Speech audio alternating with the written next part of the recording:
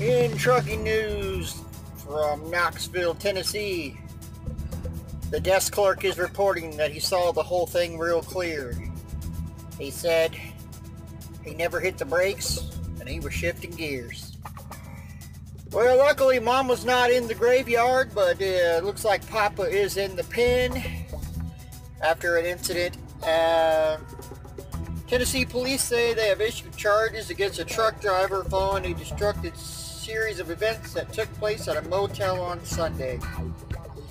Police were called to the Roadway Inn in Strawberry Plains, Tennessee on Sunday, August 18th around 4:30 a.m. for reports of a semi-truck running amok and causing destruction. When police arrived on the scene, they found serious structural damage to the motel allegedly caused by 30-year-old Florida-based truck driver Raul Medina. Knoxville police say that Medina told him he was tired and searching for a place to park. Well, what better place than a motel? You know?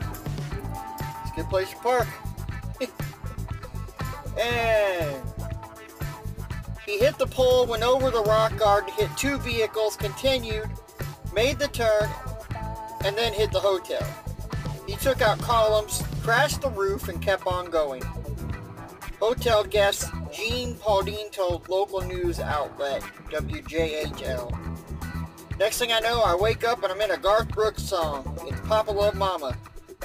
And his car is one of the cars that got hit, explained motel guest Troy Geyser.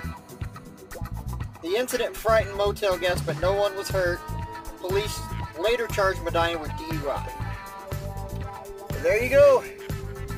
Papa is in the pen. And that's it for trucking news.